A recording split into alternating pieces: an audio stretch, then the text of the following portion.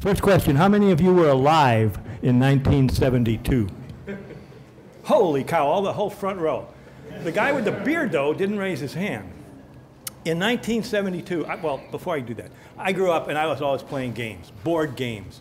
I learned about D&D in the early 70s, very early 70s, and my kids would play it. Then something very interesting happened. The way the world plays games changed in 1972 with this little ball, this little spot on the screen that went back and forth, back and forth. You will play us. You will put a quarter in the machine. And I'm pretty sure, I'm not sure, but there was probably subliminal information going across the screen. Atari was formed. I worked for Atari for 3.5, almost 4 years. I saw it go from 8,000 people to 150 people in a year and a half. And that was because the Not on my watch. No, it wasn't Nolan's fault. It was Warner. And it was sad because I thought that I would never ever find another company like the company that Nolan started until 2006 when I came to work here. So with that, the man who changed the way all of us probably play games, Nolan Bushnell. Thank you.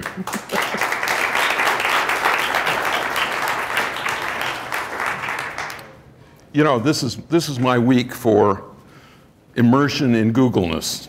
I was in Phoenix at the Zeitgeist and just met more really interesting, dynamic, fun people, and it just continues on. So it just gets better and better. And you guys are really in a great space where creativity is truly appreciated and nurtured in a way that is somewhat unique, much more unique than it ever should be. But let's say that we are the chosen.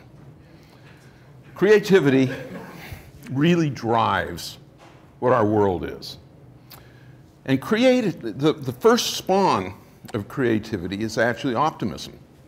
Is that glass half full or half empty? The wrong song. What's that? We know, we actually believe that we can train for optimism, and that one of the objectives of today's school system is to train optimism out of you, and I hope to fix that. Everybody who's ever had a shower has had a good idea. Do you own that idea? No. Is it your idea? No. You don't own an idea until you work on it, until you fine-tune it, until you research it. Anybody who says, he stole my idea, is a fool.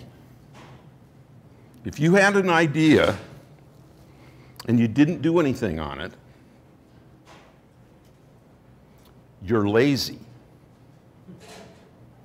Laziness is unacceptable.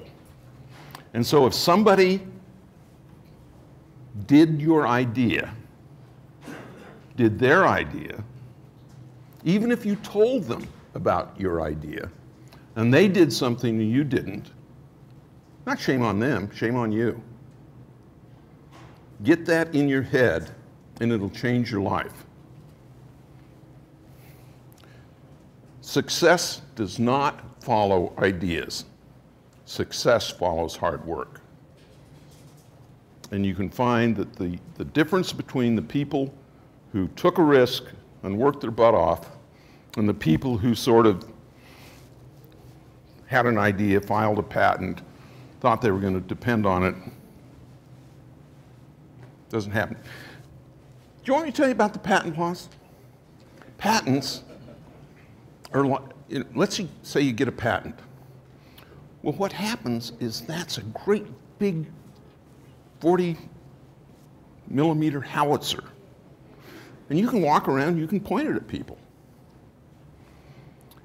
But the person who you're pointing it at looks at you, looks at the howitzer, and they know that in order to successfully prosecute a patent suit right now probably costs you between $500,000 and $1 million.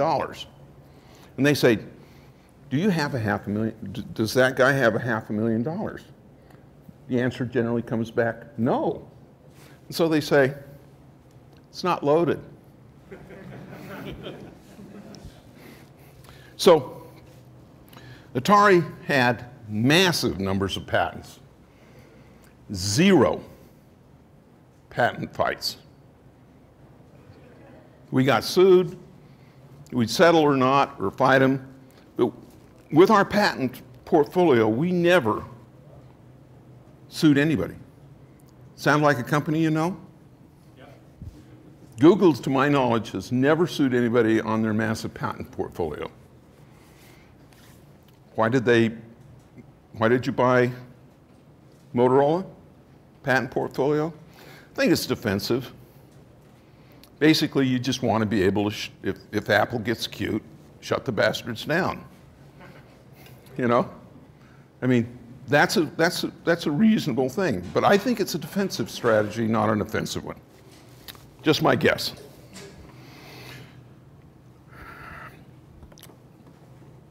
Flow. There's a guy with an absolutely unpronounceable name who has written a book and who I believe has created some understanding that is really profound, and it's called the state of flow. I've spent my life working to put people into the state of flow. And what is it? Flow is massively addictive. It's as happy as you will ever be. And what are the characteristics? It means that it's right at the edge of your capability. It's not too hard, it's not too easy.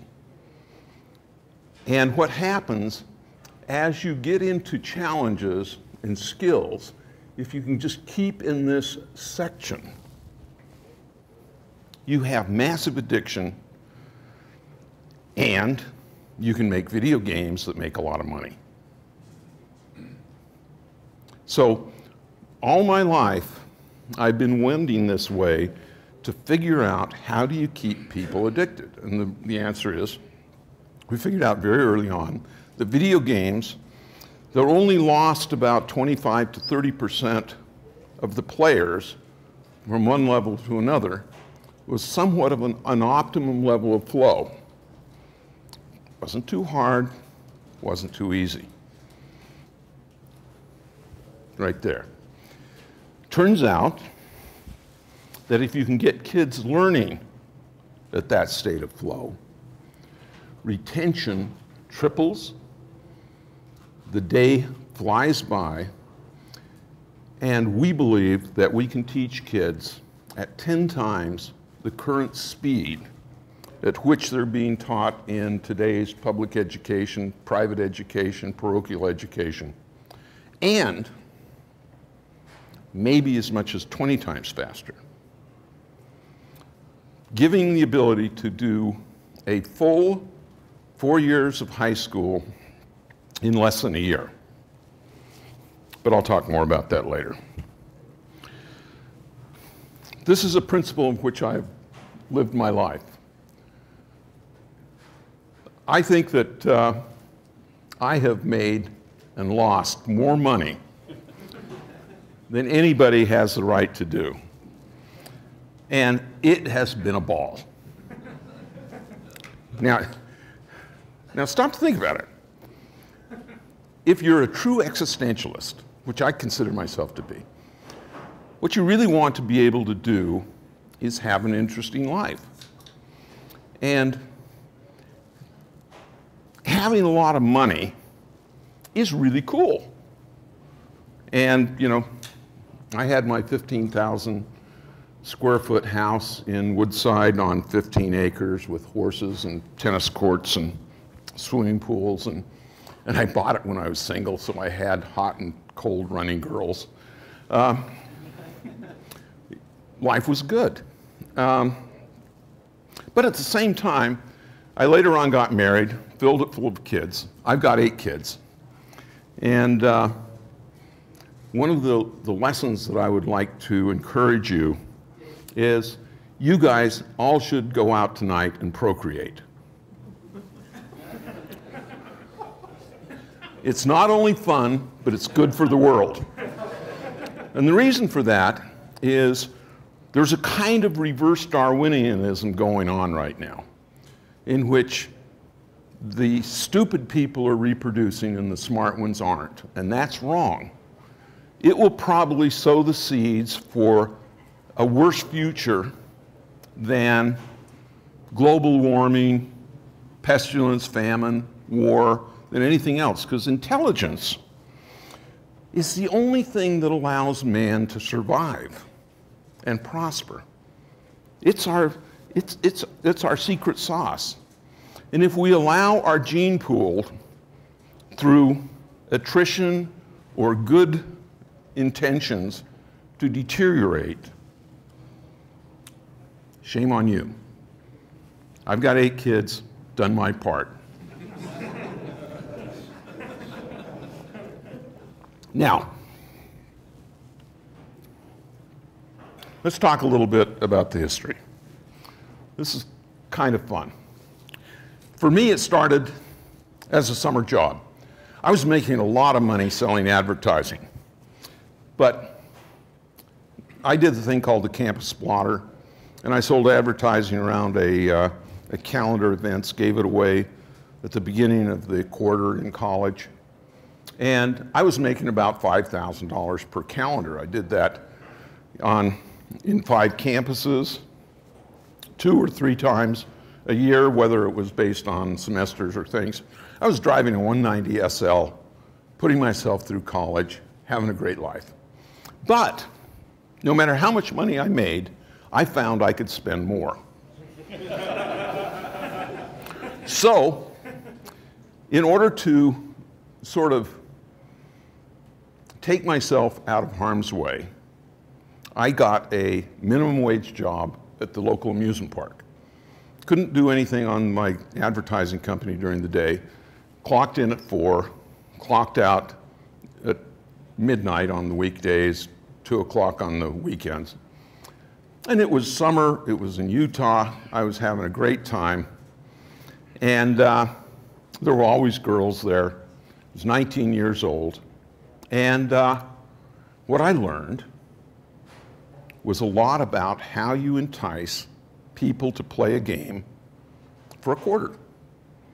Whether it was throwing balls at milk bottles, whether it was throwing basketballs, what have you. There's a lot of psychology. And it turns out that I was pretty good at it, and they asked me to be manager the following year. So all of a sudden I had P&L responsibility for a $3 million operation in a 3-month period during the summer, had 150 kids working for me. And that was my real MBA. But it also really immersed me in entertainment in a very, very powerful way. Because the arcades reported to me. This is what a geek looked like in 1963. This is a single flip-flop.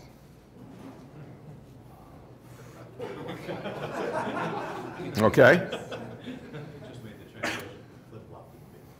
It is really, oh yeah, flip-flop has moved, hasn't it? Hey, bistable multi-vibrator, okay? Isn't that, that's a flip-flop, isn't it? Bistable? Yeah. Anyway, but this was what a graphics card looked like in 1962. And this was Dr. Evans of Evans and Sutherland, who basically did a tremendous amount of pioneering research on graphics. This is a PDP-1. And the unique thing about it was this puppy. This is an old radar display, XY, and a guy named Russell with his MIT buddies programmed a game called Space War. And I played this game, was mesmerized, hooked, entranced, captivated. And I saw an opportunity that if I could put these games in my arcades at the amusement park, I'd make a shit pile full of money. It was not to be, yet.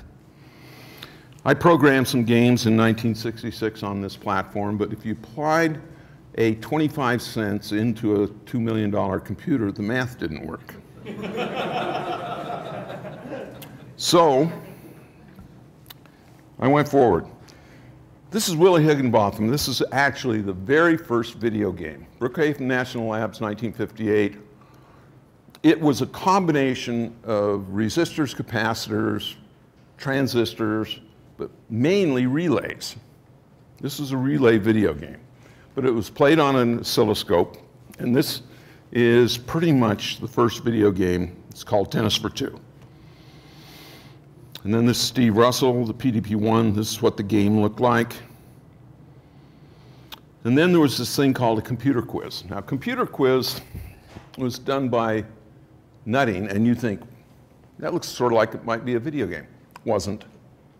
Turns out there was a slide projector in there. But it was the first trivia game, did really, really well. And then we did Computer Space. Computer Space was actually before Pong, but it was too hard. All my friends loved it. All my friends were engineers. And it used Newton's second law. You know, it maintained various things. You know, it would rotate, it would wrap around. Nobody knew what wraparound was. Remember, nobody had experience with wraparound. It's an artifact of video games, and this is the first puppy. The girl in the brochure was a topless dancer, the brass rail just down the street. The marketing manager, I think, had a thing with her, but I'm not sure. Anyway, we did our test at the Dutch Goose, you know, over by Stanford. Did well. A lot of Stanford kids. False positive.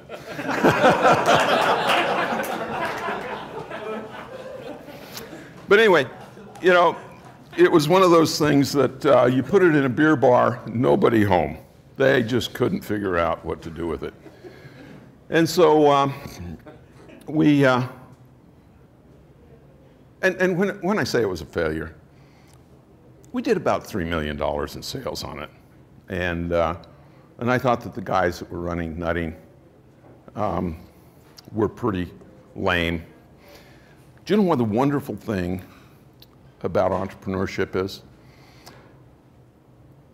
Everybody has set in the valley here. We have had an office mate or a friend who we know we're smarter than that have gone off and started their own company and made $1 million. And you say to yourself, he's not that smart. Well, that was the way Nutting was. They were so inept that I thought, there is no possible way that if I start my own company, that I'll be able to screw it up as badly as they did. Anyway, so I started this was a license. I licensed this to Nutting, and they built it.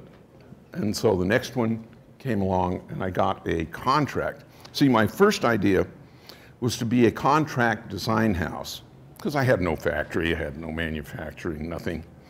And so I was going to sell it to the big guys.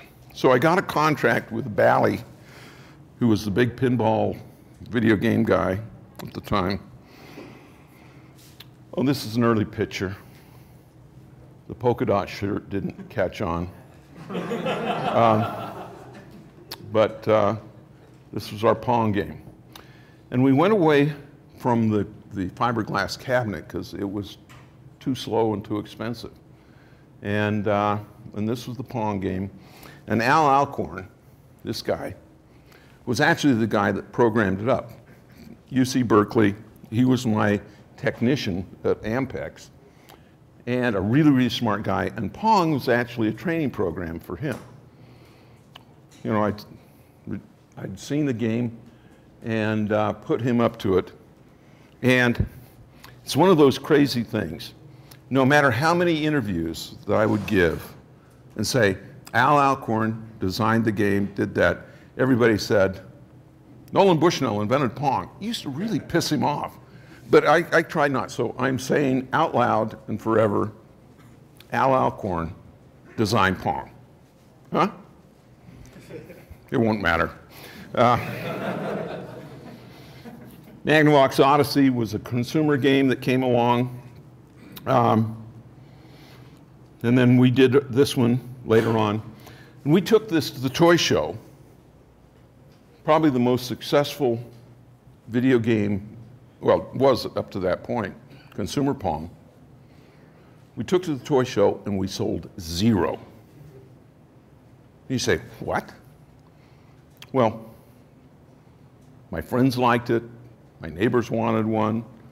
How could the stores not? Well, we found out that they, first of all, they had not had a great experience with the Odyssey returns, because the coin-op game was really, really fun. And Odyssey was less fun. And a lot of people thought that they were buying the coin-op Pong when they bought the Odyssey, so they had returns. And returns in retail is just like a toxic plague. And so we didn't do that well at selling it in. And then one day, my sales guy got a call from Sears, or he made the call, and he said what we had. And it turned out that the Sears had a pinball machine the year before, a consumer pinball machine, that had sold out. And we said, oh, pinballs are in bars, Pong's in bars. Yeah, let's give it a try. So he shows up, flew from Chicago the next morning, and we go in and he says, how many you can build? I had no idea. So I said, let me check on that. And talked to my manufacturing guy, and he says, I think between now and Christmas we could build maybe 25,000. So I went back into him and I said, 75,000. And because I didn't want to necessarily be sole source. But then he says, great, I'll give you an order for 150,000. And so all of a sudden, we had an order for 150,000. We had a perceived capacity to manufacture 25,000. Scratch my head. And so he left, and we put our thinking caps on. And it's really amazing what happens when all of a sudden you have a goal, aspirations, with a lot of money attached. And we figured out that we could maybe build as many as 200,000, with the exception of one thing. There was no way to finance it. We just didn't have enough money. Atari never had any money, because we were always outgrowing our capital structure. And video games at that time were perceived to be trivial and silly, and you know, why would you invest in a video game when you could buy a steel company or God forbid, wheat? I don't know. And so it was really a problem. And so I called up Sears and I said, can't do it. We don't have enough money. And he said, oh, don't worry about it. I'll introduce you to Sears Bank. And they set up a credit facility that every time a Pong dropped off the end of the production line, they'd advance us 80%. Boom. Solved. And all of a sudden, we were in the big time. And whoa, was it fun. Anyway, then we did the VCS and just did a whole bunch of good stuff. Of course, Warner really screwed things up. What they didn't realize, see, Warner had a big record company at the time. And they thought the video game business was about software. It is about software. But they felt that the 2600 would last forever. And as you know, the 2600 was actually a piece of crap. It was hard to program. I mean, you don't have quarter-inch pixels because you think it's cool. But, you know, but it was one of those things that you could do for a price at the time. And by the time we actually hit the market, the price, you know, do you know how many bytes of memory the 2600 had? Anybody? 256. 256. Not K, 256 bytes. Which is a very interesting question when you say, how did we play chess on a 2600 with that much memory? Because you have 64 squares, they need to be indicated somehow, 32 pieces that are different. Tricky. Anyway, but we had a chess game that actually had some pretty good AI, but I was proud of that. Anyway, went forward, we did Quack and a whole bunch of other fun stuff. This game, Touch Me, was actually the game that you know as Simon. Now, Simon was done by a guy named Ralph Baer who did Odyssey and licensed to Mattel, or to Hasbro, and they made a lot of money. And it came right out of our lab, and it's one that got away. Shame on me. It was my idea, my product, and somebody else made more money on it than I did. Those things, you just got to be able to get over, which I clearly have not. What a lot of people don't realize is that everybody in the world copied Pong. Our patents hadn't been done yet, and there was TV tennis, Winner, what have you. And so 15,000 was a good number, but compared to 160,000 ping-pong-like games, and a lot of them, they just Xeroxed our circuit board, and they were in the business. I always like to say, the good news was that Pong could be made in a garage shop because that's all we had.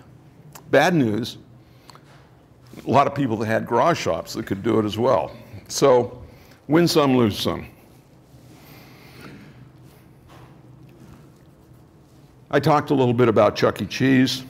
Built it up to about 250, sold it to Brock Hotel.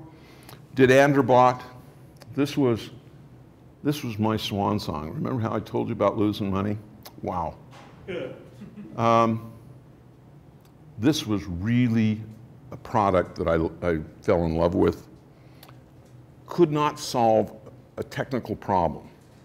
The market was there. We were doing, you know, we had big orders. I actually faked a trade show presentation. Shouldn't do that. But what happened is the robots had no noise immunity. The computers at those times had very, very, you know, high threshold impedance, and so any kind of spark or what have you would create false stuff. And basically, the computer would crash. Well, if a computer crashes in a robot, it ain't like the blue screen of death. It becomes actual death. And that's because all your systems shut down, all your fail-safe stuff goes on, and it can be sometimes in an indeterminate state. You can do some other stuff, but basically you can end up with a 45, 50-pound robot going full speed in some random direction. Stairways, Ming vases, babies, you know. We used to call it the mow the baby mode, and which is not really a good place to be. Anyway, we tried isolation, Gaussian enclosures, all kinds of stuff. But ran out of money, put 26 million of cash, my own cash, into that little guy. And I keep one of these in my office as a reminder to not fall in love with small little things that are cute. I did the first automobile navigation company called ETAC. It was right around here. We basically mapped the world. To give you an idea, we were using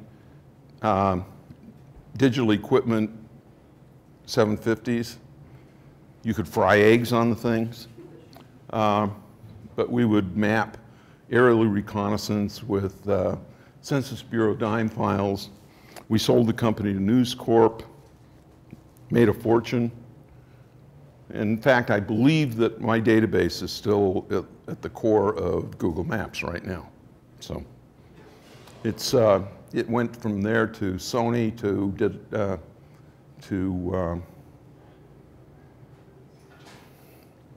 another company. Ah, well, I can't forget it. But, so I had the original patents on all automobile navigation. This was 1983, so they'd gone through. My video, this was the earliest shopping thing that we did. I was just too early. The internet should have, I mean, I really loved the internet, but this was the first shopping terminal. The data was on a laser disc, believe it or not. And it was in airports and what have you. Swipe your credit card, 300 baud modem, would blindingly fast send the order down. Worked. We ended up selling it to McKesson. It was a good business, but it wasn't as, it really was Amazon, but 10 years too soon. Did a toy company. Noticed the little dog.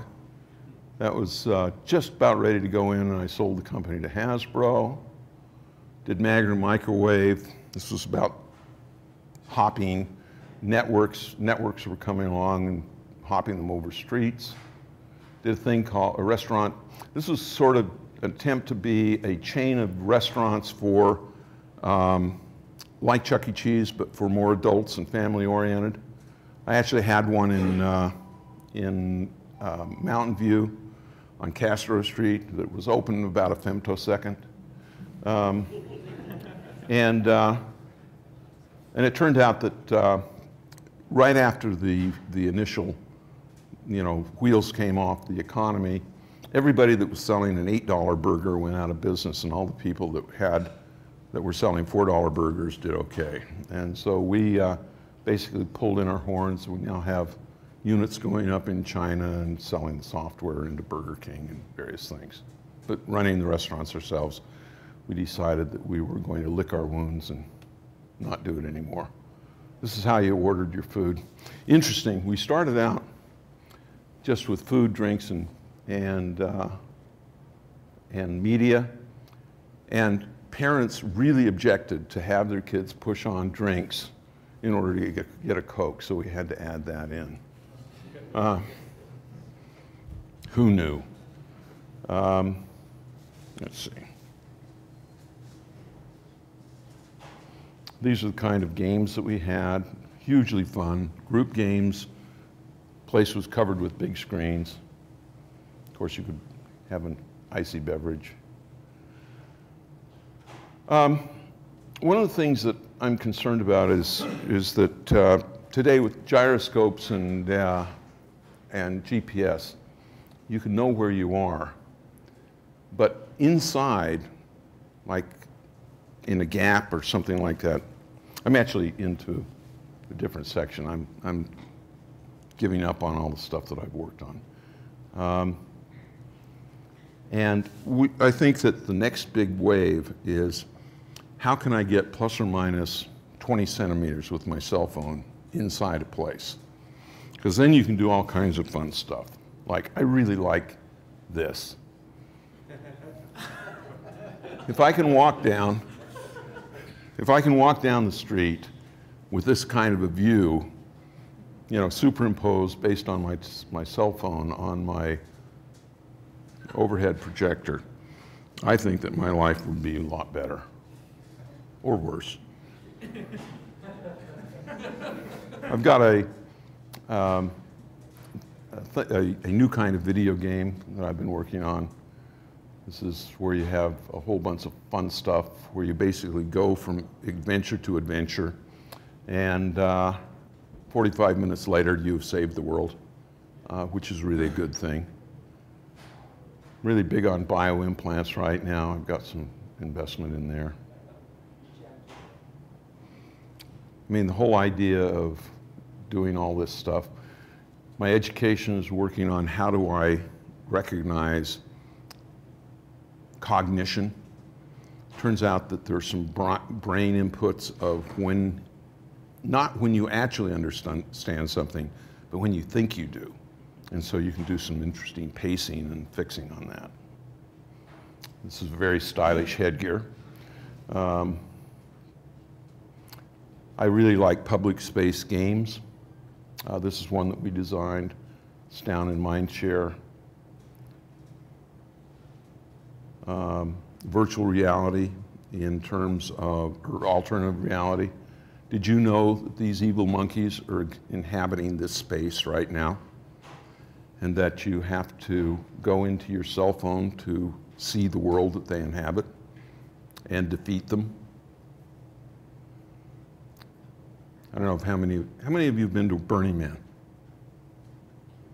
You like it? I love it a lot. Well, you've probably seen these kinds of things. This is something in Germany. These sculptures interact with you, and it really changes the environment of any of these spaces where these interactive light things are. And I really believe that they increase the quality of life. The new Woodstock, this is in Bilbao, Spain. 40,000 people geeking out. They take a big convention center. Part of them are tents. They come for a week. One wall has nothing but microwave ovens. People basically game until they drop, climb into their habitats for a few moments of sleep, and they're back at it. It's this is really the new Woodstock, and I believe this is a growing trend. Should figure out a way to market to it. A lot of people don't realize how much risk and creativity are linked. When you drop risk, creativity can really skyrocket. As risk increases, creativity drops. It's really hard to innovate on a pacemaker. You can do it, but it's a very, very difficult thing. The software tools that are happening right now and the drop in price of laser cutters and laser printers and various things like that is getting really astounding. And I think that we are on this road to very, very explosive creativity and invention. I mean, I think this is going to, the next 10 years are going to be the golden age of innovation and technical progress. It's because the tools and the costs and everything is just really climbing into it. What a lot of people don't realize is that there's a huge opportunity of mixing ideas. Go to a trade show that you haven't been to before. Like, have anybody ever been to a grocery store trade show? Or a carpet trade show? I make it a point to, if I'm in Las Vegas, for whatever reason, I will go and attend a random trade show. And believe it or not, it's really fun because a trade show is like a snapshot of an industry. Every once in a while you end up in the middle of a bunch of really weird people, which is a judgment call on my part. But at the same time, I don't have a lot of resonance with taxidermy, though I'm sure it's really a nice thing. But stuff like that. But I really recommend random trade shows, and you will come out with 10 entrepreneurial ideas. I mistrust consensus because in general, most stupid people really like to agree with a majority. And so when consensus starts to build, in general, it tends to be with people who are knee-jerking the concept. And so you got to really look at the provenance of the consensus, because so many times consensual thinking or consensus thinking is wrong. Oh, I already said that. Got to tell you an interesting story about creativity. This was done at Columbia University. A psychology professor went into the class on pottery making. And they said, we're going to try something in grading that's different. Everybody on the left side is going to be judged based on pounds of pots. They all have to be pots, but the more pots you make, the higher your score, your grade. Left side, you're going to be judged on one pot, so it better be good. But you only have to do one, but it has to be really creative and cool. At the end of the quarter, all of the best pots came from the quantity side. And what does that tell you? What they've inadvertently done is drop the barrier on the left side. And as a result, creativity could reign unfettered.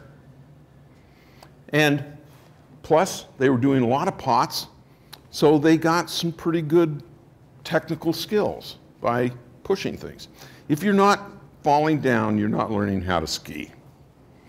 And so I just like to point that out, that sometimes just doing really a lot of stuff will give you inspiration into doing stuff really well. If you don't know what this is a 3D printer. And it basically takes a filament of plastic, melts it, and puts it on a 3D model according to some software. Think of it as an XY printer. But these things are about $600.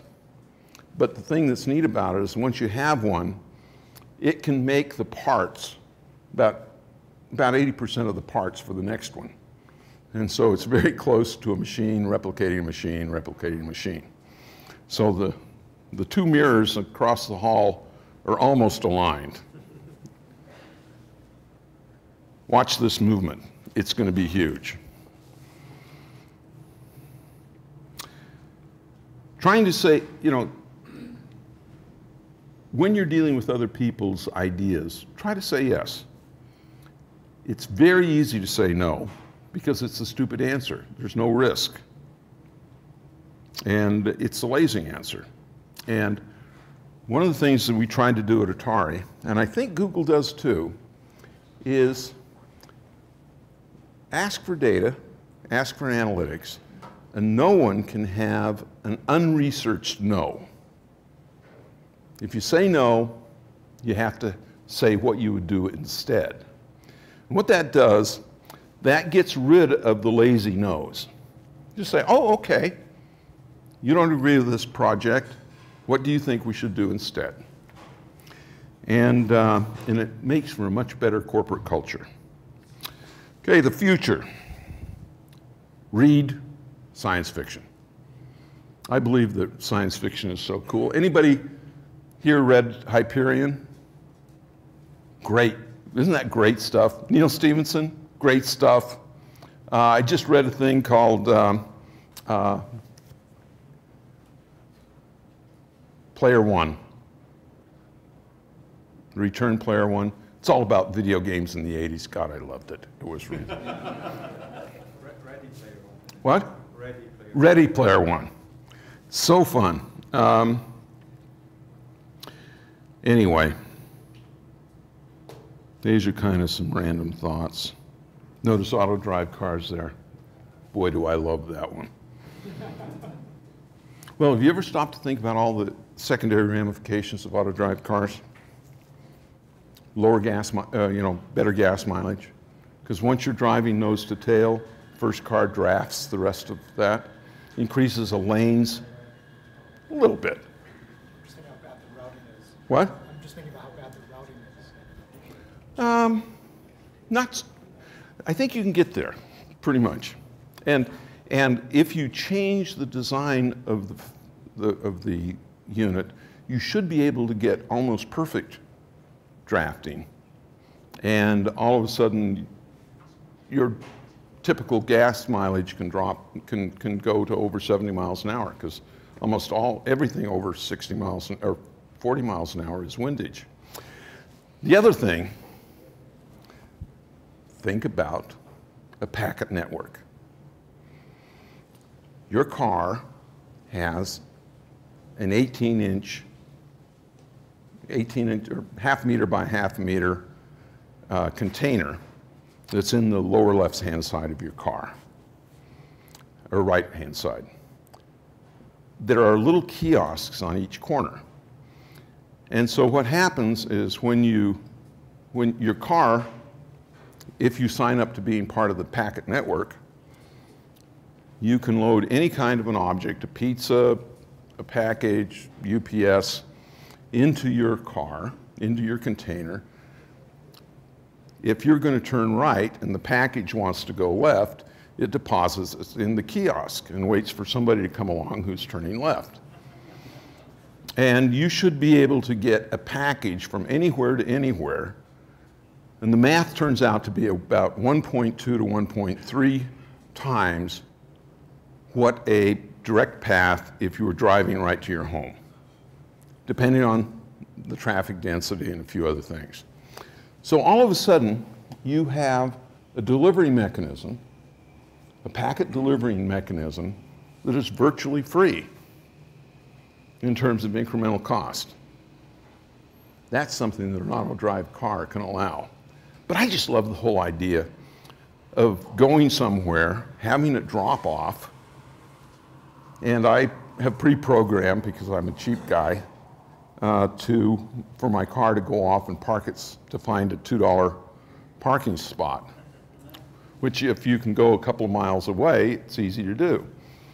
And so you say, okay, I'm just going to have to plan ahead when I want to get picked up to make sure that it comes back. And I hit my cell phone, and it comes and picks me up right where I am. God, I love that. And now we can also get rid of mass transit.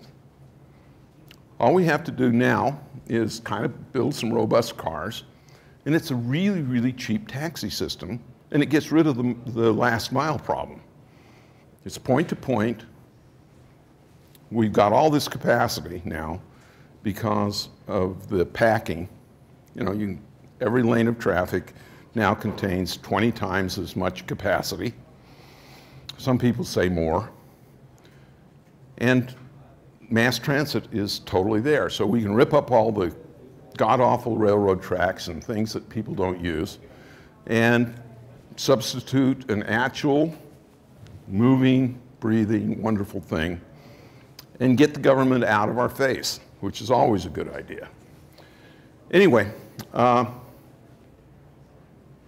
know what? Almost all of the cost of insurance is on fender benders. So I believe that the additional cost of instrumentation will be totally paid for by the drop in insurance costs that we'll have in driving. Anyway, I could go on, and often do. Okay, let me talk a little bit about speed to learn. Now, is that a cool logo or what? Double speed, school bus yellow, why not? Turns out that if it's fast and if it's fun, it's also very effective. And we have created a series of educational engines that can, in fact, take almost any subject and induce the state of flow. And that state of flow teaches kids at about 10 times faster. We've been in front of about 70,000 kids in about 1,500 classrooms, and we have some amazingly effective outcomes. We've been testing it on Spanish vocabulary, and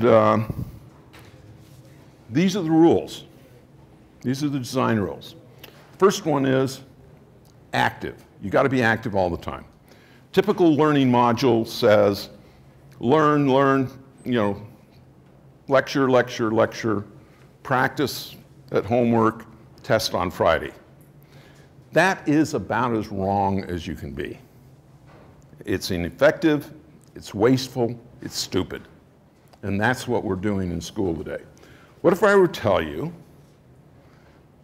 that you shouldn't, even though I'm lecturing, if you really wanted to learn what I had to say, this is really a bad way to do it. Our system is all tests. There's no lecture, there's no practice. There's nothing but play.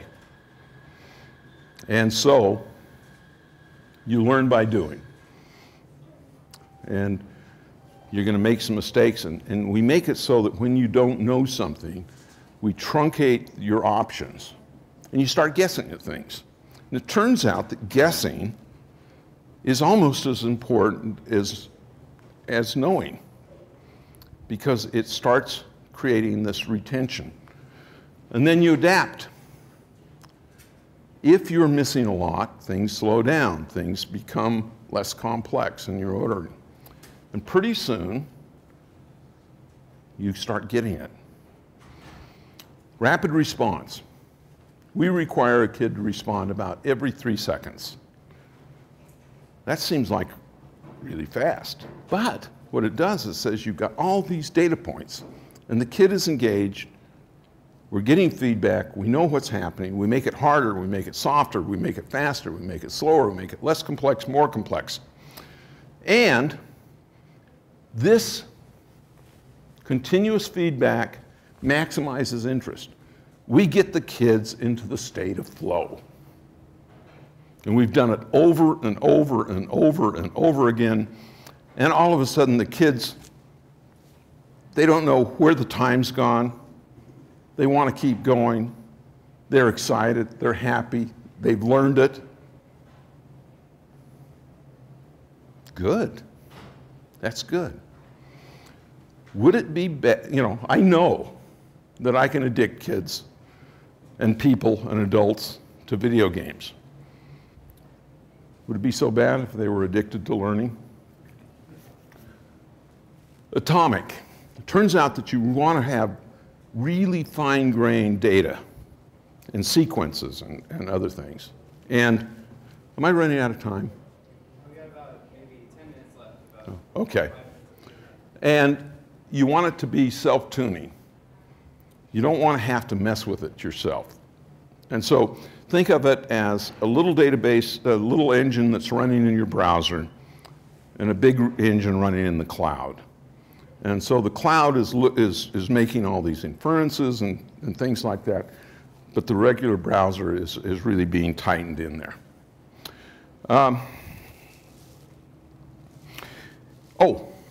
Everybody gets an A. Mastery-based is a very different thing. Everybody, in order to complete a module, has to get 100% on it. Not 20%, not 80%, not 85, 100. And it turns out that really changes the way kids think about something. And they know that they're not going to progress until they get 100%. And if they end up with not really understanding, if they understand everything but a little bit, it keeps working on that one little bit. It just keeps bashing you until finally you get it. And so an interesting thing happens. What does grade mean? Does it mean trips around the sun? 3rd grade, 4th grade, 5th grade? Does it mean mastery? Everybody masters. And so grade as a concept in school goes away. You either master something or you don't. And it's not just pass-fail. It's mastery or no mastery.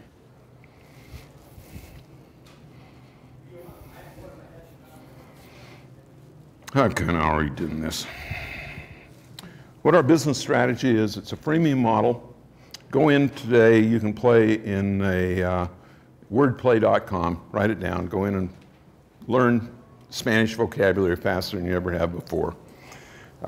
You will be able to speak Spanish at an elementary school level if you spend 15 minutes a day for the next 2 months. Think about it. That's nothing. So if you're not speaking for Spanish next time I come, there will be a test. And we're going to crowdsource content. So our engine should be able to handle all kinds of atomized information. So I want each of you to do something in chemistry, mathematics, history, geology, what have you. So I'm expecting a lot of help. Remember, this is a prequel. Fixing Education is a prequel to Fixing Global Hunger, which is a prequel to Fixing World Peace. So I'm expecting as much help as possible. Anyway, wordplay vocabulary. These are just some silly little things that we're doing. And that's kind of all I got. We think that we're going to do a thing called a hyperschool one of these days, very shortly.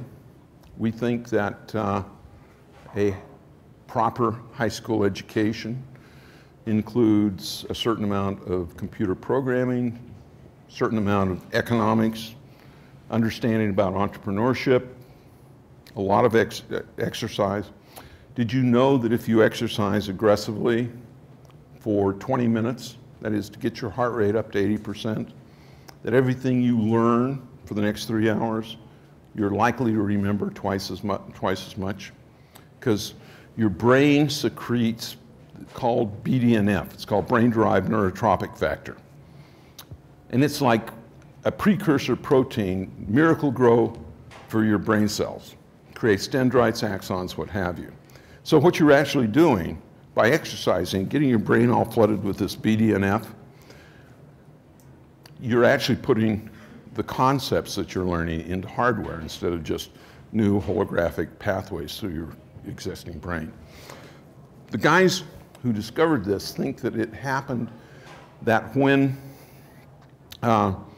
primitive man, when you got your heart rate up that fast for that long, you were probably being chased by a big angry critter or a tribe from the other side. And that if you were able to exercise that hard and escape and remember how you did it, you were probably going to survive. Who knows? Anyway, thanks very much. Thank you. So, thank you very much. So we have time for a few questions. I'm going to go to the mic since the battery looks dead on this one. We did have one question from the Dublin office. Can you give us some examples of these anti-aging games and also say how they would work in different populations? So, for example, early childhood development or in disabled education, for example. Okay, I have a company called Anti-Aging Games, which I've been doing some great stuff with. And, you know, you have to be careful to say that you are going to fix Alzheimer's or dementia or some of those things. But it turns out that a lot of the things that we're doing allow you to channel certain thought processes so that you can do some level of neurogenesis. It appears that as much as a third of our IQ can be manipulated by doing stuff. Different things are neurogenic. And so if you drive to work a different way every day and mix it up, you'll have a bigger brain than if you go the same way. Every time you have a habit or a repetitive action in your life, not neurogenic. Every time you do something weird, very neurogenic. Burning Man is neurogenic. A trip to Europe is neurogenic, the first time. Every time you do something and it turns out that if you can move your body at the same time, it's even more neurogenic. So for example, Tai Chi. Learning Tai Chi gives you a bigger brain, but only for about 3 months. If you continue Tai Chi after that, it's not nearly as neurogenic. You have to quit Tai Chi and start square dancing. And then after you do 3 months of square dancing, you'll learn how to skateboard. And so if you can do these physical skills, you end up with a bigger brain. But there's a problem. You've got to get your head massaged, because you want to keep your bones in your cranium loose so that it can actually grow to contain this bigger brain that you're creating. I'm serious. This is real stuff, and you know, this is really good stuff, because you can tell your wife or girlfriend that you need to, you know, increase your brain size and that she has to massage your head. Not a bad thing anyway. But go into antiaginggames.com. It's primarily designed for people who are older. There's certain things that happen when you get old that causes you to like lose your car in a parking lot. You know, it's about ordered processes and thoughts, and I think you'll love it. Anyway, yeah. Well, thanks. Yes. When I grew up in Italy, for an embarrassingly long time, I thought that Atari was a Japanese company. And so I was wondering if it was just me or if you picked the name on purpose to confuse people. It turns out that I was young and dumb. And I loved the game of Go, you know, the black and white stones on a 19 by 19 matrix. And when you attack someone and are about to steal their stones, you politely say, Atari. And I thought, that's a cool name. Had 5 letters, you know, starts with a vowel. And so I named it that. And I knew it was a Japanese word, but I didn't think that it was going to hurt us. And I don't think it didn't, you know. It wasn't, it was late enough that Japanese stuff was considered quality. But it turns out that Atari also means bullseye. When you hit the bullseye, also means jackpot. And it's fun because some of the Japanese that I've met with since, they say, oh, Atari's very good name. Perhaps a bit boastful for the Japanese. Yeah. So I just actually wanted to, about the speed to learn kind of thing. So first off, the kind of what you're doing sounds a little bit like how Rosetta Stone is trying to teach language at the same time. So first off, I'd want to know a little bit about how your approaches differ from theirs, if you're familiar. Mm-hmm. Second off, that kind of system of like the sort of factually testing yourself over various different things works great for things that are strictly factual, but for things that are more, like construction or some creativity, that kind of thing becomes a little more difficult. Like computer programming is something where it'd be a little more difficult. Sure, you could learn the syntax more easily, but in terms of becoming a better programmer, it may be more difficult to use that system for. So, us against Rosetta Stone, we are very adaptive, and Rosetta Stone is not adaptive at all. Okay. We are we're actually trying to do some data right now so that we can do match racing in terms of retention and various things between us and Rosetta Stone. I think we're 5 times faster. Once you look at working vocabulary, we're definitely 10 times faster than a classroom. And a classroom with Rosetta Stone, we're definitely still at the 10 times. We just haven't been able to, we know how fast. Our numbers are 1.4 minutes per word into a working vocabulary. Working vocabulary is different than mastery. It's where you can deal with all aspects of understanding a word and having the word come to you when you hear it. I don't know if you've ever constructed this question you ask a Frenchman, and then you get the answer back and you have no clue what he said. So there's a difference between knowing the words and having them part of a working vocabulary. And we really focus on the working vocabulary. That's kind of one thing. Your second question is, you're exactly right. Atomized learning is about facts and data and stuff like that. We've got another program that we call sequences. And it's really about how you map things together in sets of knowledge. I believe that right now, we are going to be able, through alternative systems, hit about 80% of the high school curriculum. I think there's 20% that is just going to be the same as it's always been, really hard. Thanks. Thank you very much. I think that we had one more question approaching from the back. So I grew up in a city that had Showbiz Pizza rather than Chuck E. Cheese's. Yeah. Can you tell us a little bit about that story? How, yeah, I don't know. Well. Thumper, what did your mother tell you? If you can't say something nice, don't say anything at all. But